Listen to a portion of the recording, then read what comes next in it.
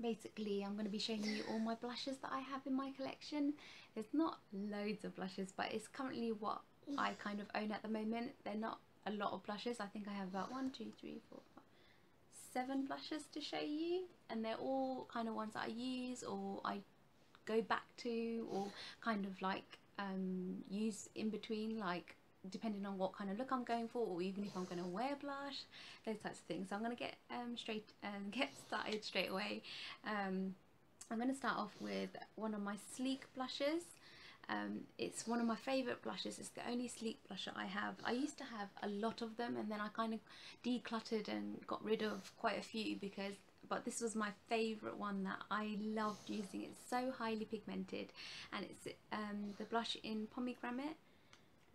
I think they still do this as well, and it was about £4 or £5 I think, and I just love this blusher. It's such a pretty kind of, it reminds me of one of the NARS blushes, but I can't remember the name of the NARS one, but it's just as highly pigmented as the NARS ones, and I think these ones are like kind of like copying kind of how the NARS doing the packaging is quite similar to the NARS packaging. But I really loved this colour, and this, it's just, you have to be so light-handed with it because it's such a pigmented colour. Yeah, so I just love the way this colour just popped on your cheeks. You only need a subtle colour of it, and the way it blended, the formulation of it, the textures of it, I had no problems with them.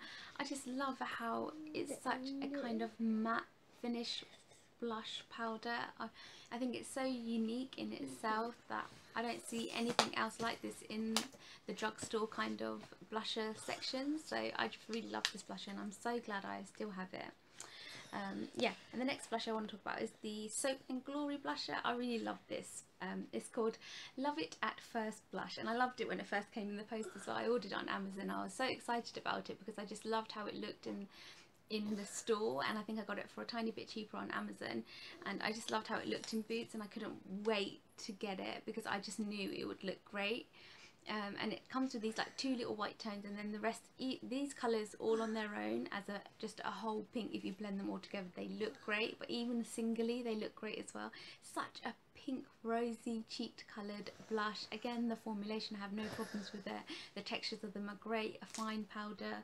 Don't have any problem blending it out or anything. It just looks great on the cheeks, and it's got that tiny speckles of sparkle in there, which I love anyway. I just love the way it looks. I use these whites to kind of like highlight the inner corners of my eyes. It comes in really handy. It also has a mirror. The packaging is actually not too bad in this, and you know, you get the mirror in it, it's a bonus. I love this blush as a drugstore one. I still love it now. I don't mind that it's drugstore either. It's got such cute packaging on the front as well. Yeah, so that's one of my favourite blushes, pink blushes to have. The other one I want to talk about is my Bobbi Brown blusher. It's in the colour Maui, and it's an illuminating bronzing powder, but I use it as a blush because I just think it's beautiful as a blush. It just looks so pretty. It's such a pretty coloured, textured powder. It's such a pretty light pink. It's just like a pop of pink, but it looks so beautiful on the cheeks when it's actually on. I think swatching it just does not do it justice. It's such a pretty pink colour. Again, the pigment is finely textured. I don't have any problems with this going on my cheeks. I have sensitive skin, so none of these blushes affect my skin in any way, shape or form.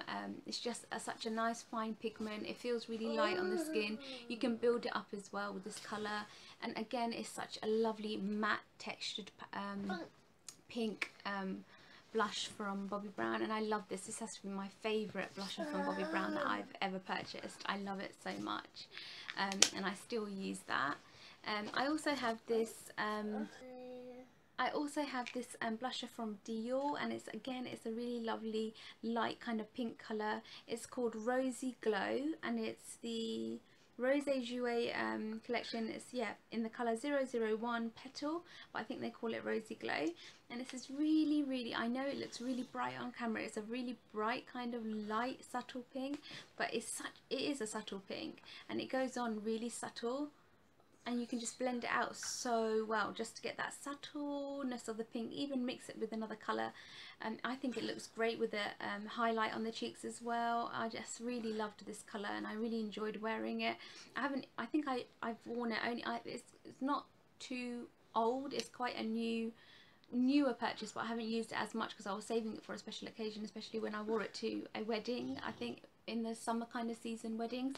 But this is such a beautiful blush. I love it so much. It's kind of similar to the Bobbi Brown one, again, where it's that subtleness of the pink, but yet the formulation and the pigment of it is just so beautiful. I love that blush. And this other blush I have is also this one is from MAC, and it's kind of a brown. I love my brown undertone blushes as well. I have a brownie kind of reddish blush from Dior as well, and I really love it. But that was the pink one I was showing you. I do have a brown one, but I think it's in my makeup bag at the moment. But it's such a, I think it's called Lady Red Dior, from the Dior collection. It's such a pretty brownie red textured blush, and I think it's a nicer one for every day, hence why it's in my makeup bag, and it just really blends well with my skin tone. But this blush is something that I also purchased from an outlet, a MAC outlet, and it's kind of a brownie undertone with little shimmers in it.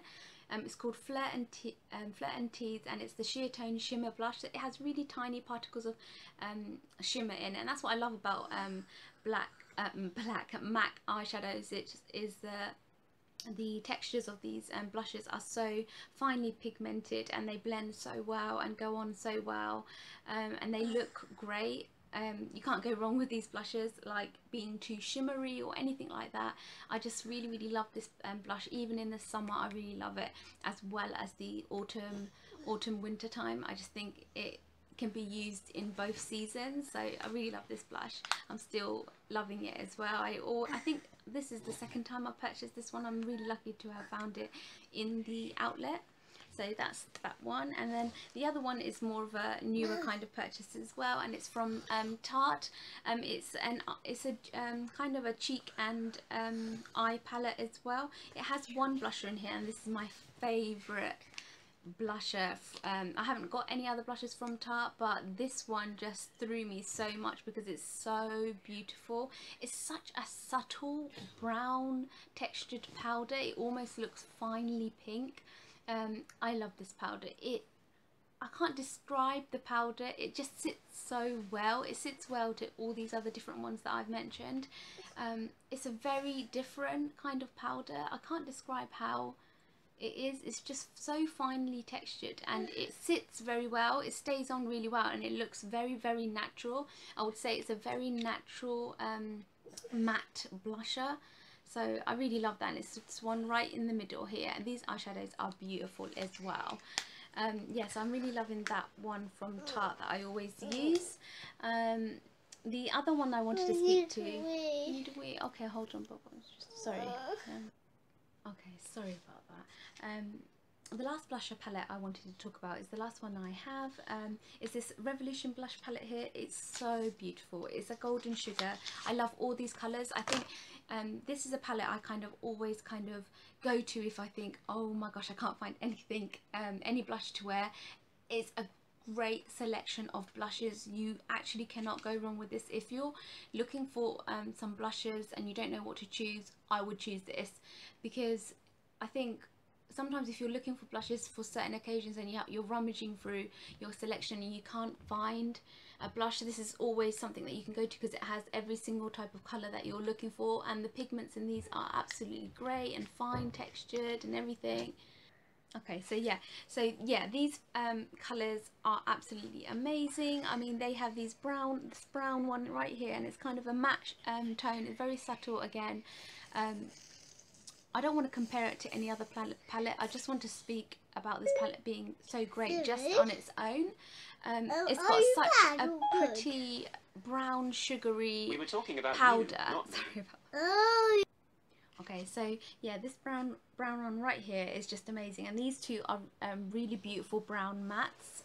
This one looks like such a pretty highlight as well. Sometimes I just would use this as a highlight, and then this matte one more as a blusher. They're just such great colours, and you can't go wrong. They've also got pinks in them, white as you could use as a highlighter, or in the inner corners of your eyes. You've got all these browny, marbly blushes. They're so pigmented and beautiful. I can't speak highly of this blush palette. I just love it so much. I think it's one of those palettes that if I'm really struggling to find a blusher, I would just reach for this, and I have 6 great blushes to choose from for whichever kind of look I'm going for. I really love this blusher set. It's great, and I think again it was about £4 from the Revolution counter in Superdrugs.